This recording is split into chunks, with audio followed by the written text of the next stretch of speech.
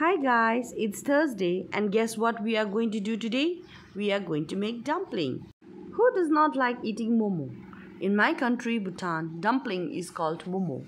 The ingredients used in making dumplings are the fresh meat, onions, spring onions, diced and minced ginger and garlic, Szechuan prickly pepper, oil and the salt. So these are all mixed together and put it in a container. In a container, take an all-purpose flour, add in pinch of salt and water and start kneading the flour into a dough.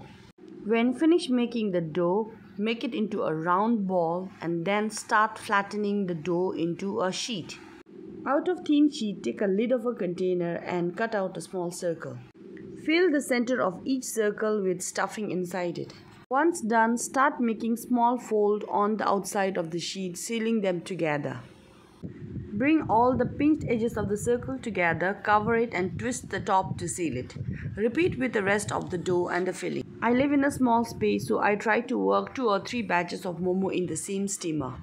Once I finish the momo, I try to arrange the momos, the dumplings, into the steamer, making sure there is enough space for the momo to breathe. Meanwhile, get the water ready in the base over high heat so that the momo can get steamed and be tender. At last but not the least, finally my momo is tendered and steamed. I'm going to serve it hot with the hot sauce.